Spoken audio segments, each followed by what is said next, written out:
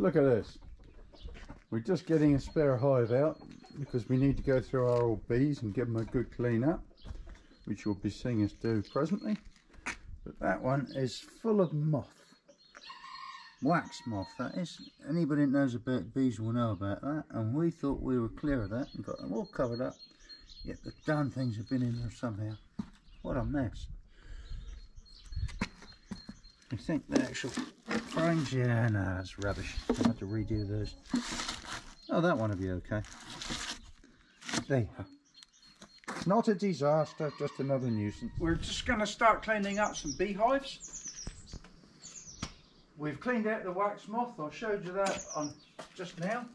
All this stuff, Sarah's done a good job of trying to get rid of some of that, but we've got some clean ones to go. And after we've done that, we burn them. Not the wax moths. With a blowtorch, just go around the floors of the hives. And we're going to take all the hives to pieces, clean them out. Because we haven't got enough hives to change them all first time over, we're going to do them one at a time and clean them as we go.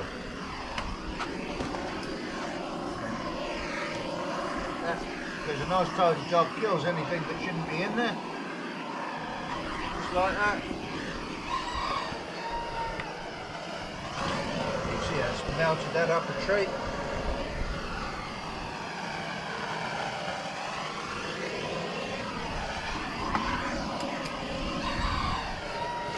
And that's a fresh one, newly put in. We made these frames up, but you can buy them. And they got a piece of stainless steel wire runs around them, and you just put a little electric current on them or something warm to melt it into the wax. Use a battery charger or a battery, it's quite good.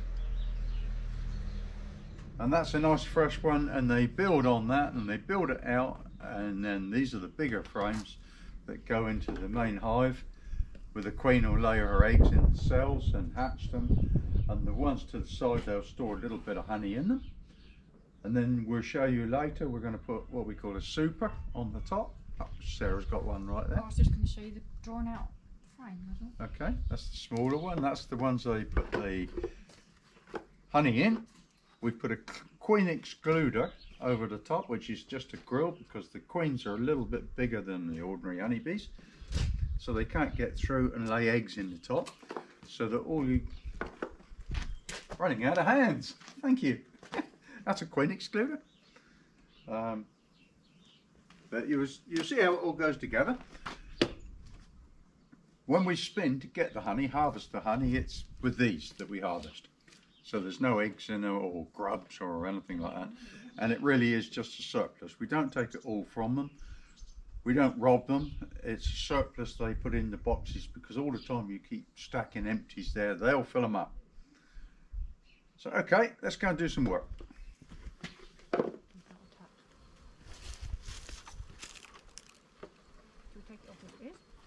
The whole bottom? We don't need the bottom, do we? Okay.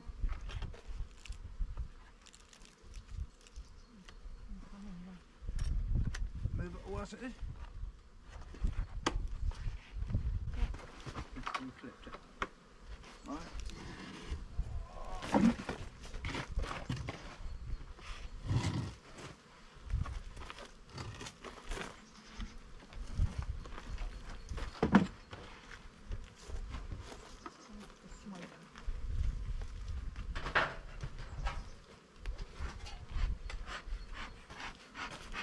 This is smoke, just in case you're wondering, and apparently it makes them all sleepy and happy and stops them stinging you. Ah, ha, ha. We'll see.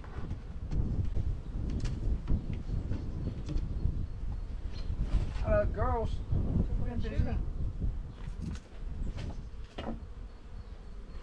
Come on, you don't need that. Now then, all of you. Take this off.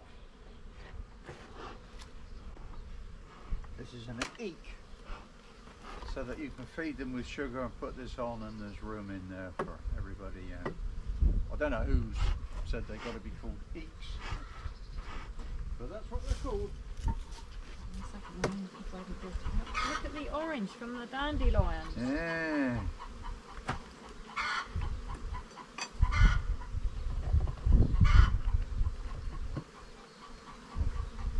I've got a little bit of honey on the end of there, but that's more or less a clean one.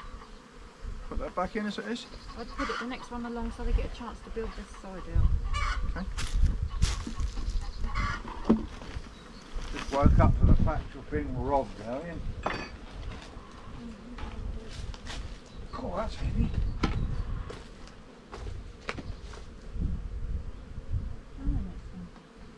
Lots of honey. Honey. Oh, Yogi. What you all been up to in here then? That could be brood. Could be a little bit Covered, of brood. a little bit of covered brood, and there's lots of pollen. Don't know if you can see that in there. It's the bees here that's covered. Is where they lay their eggs and then they cover them. And put them in back the same way round as we took it out of the other one. Larvae down there, I think. There At is. the bottom.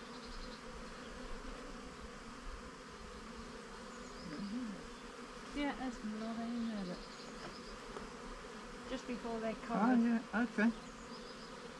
two metamorphosaurs.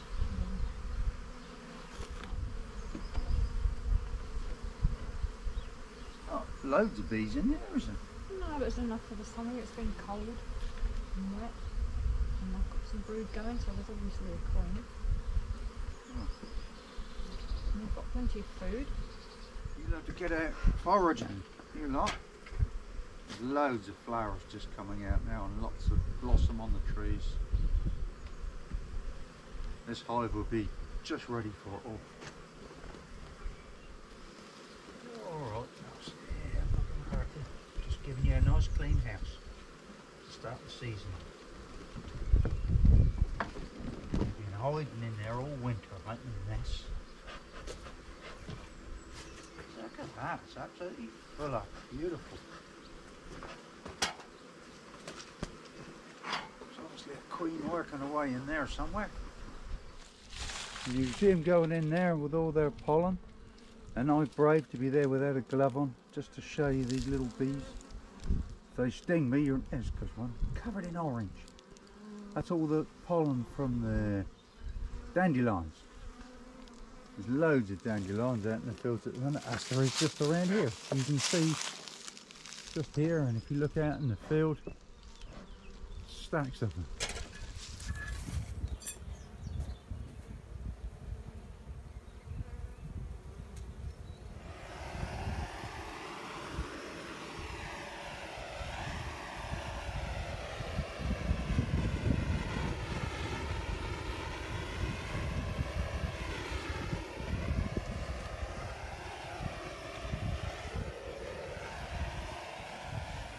Give them a good old bit of heat, give them a clean up, give them a scrape off with the hive tool. Kills all the bugs, mites, just clean, gives it a good clean up. And then we move on to the next hive and so on down the line. If we was really professional, we'd have 5 or 6 spare empty hives, clean them all up and then just change them over in one go, but we just do it a bit at a time.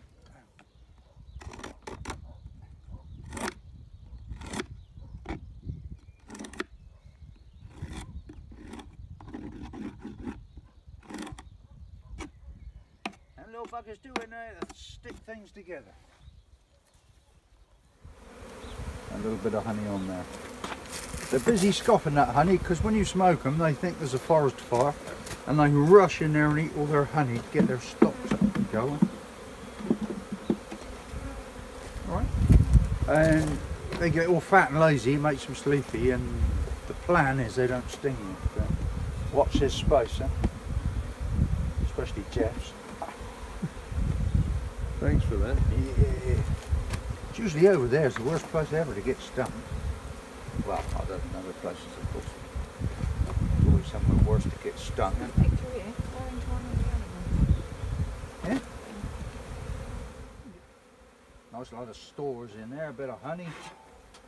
We've got a foreigner in here. What have we got in here creeping about? What's that, sir? Woodlouse. I think I'd known that been the carpenter, wouldn't you? You would hope so. Oh. Making little jokes at a time like this, it's terrifying. Yeah, little chappies all munching away like that. Like little chappies, they're little girls, aren't they? They're not little chappies. They're all girls. The chappies ain't been hatched yet. No, no men allowed.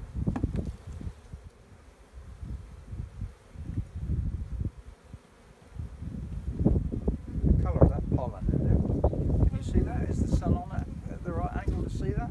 Yep. That. Oh, lots more brood in there. We're going to have a good honey year.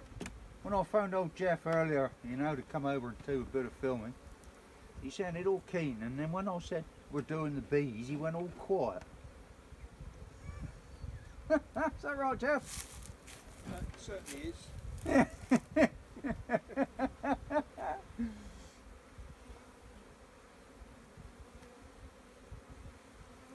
He don't mind them eating a bit of honey though, does he? No. Oh, Yogi! Here come the tourists! Shall we put this When you see the old professional guys do it, they fly through these. They do 100 hives a day or more even. I see some fella did 300 hives in a morning or something. I don't understand how they can do that. Go on then, you're cool. Which ones are we going to keep? Which ones are we going to replace? This one's already replaced. Oh, okay. So we're keeping these two. Yeah. Once you've been stung, they smell the old pheromones because you're an enemy then. And they don't You look- all know where your You look like an old brown bear. See? bare bit of skin is.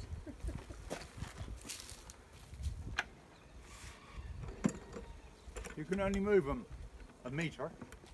Right. If you move them any more than a metre, you've got to make it more than 3 kilometres. Really? True. Well, Otherwise, they don't know where their hive is.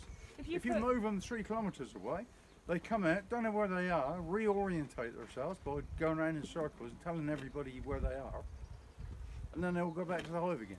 But if you move them 5 metres, they will come back to where they were just now and they don't know what's going on. If you Yeah. put that one there, they won't be able to find it. No. You come out here tonight and there will be a big huddle of bees not in a hive. Now this one is busy, isn't it? Oh, What was that goodness about then? me. how you doing? What are you all doing there then, girls? That's a nice warm spot, that's all. Wow. Jeff's off. Didn't have that, mate.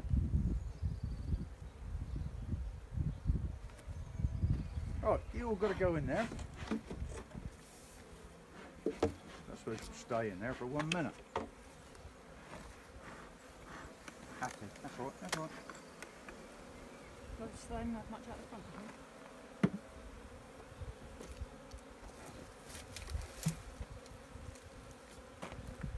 You don't need that. Yeah, they're quite busy in there. You don't need that. Put it in front for a minute. Yeah, yucky little buggers. That's the sugar that we give them in the winter. And you can see them all inside there munching away. Everything round here's hungry. Might be some fruit on this side of this one. Yeah. Yeah, real, yeah. Any- Might be the queen on there with them all fluffed up like that. Maybe you can see if you've got any mould in there. Yeah, no, no. Oh, girls. Honey.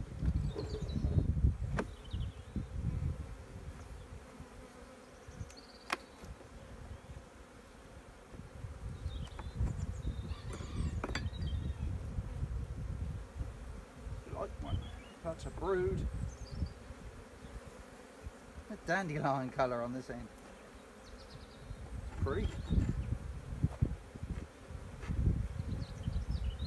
You're not all going to get arsey, are you? Not at the last little bit.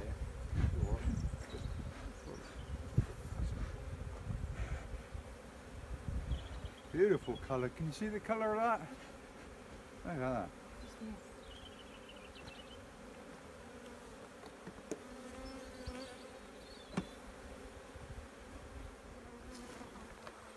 When you make all these things, you've all got to have 6mm clearance everywhere.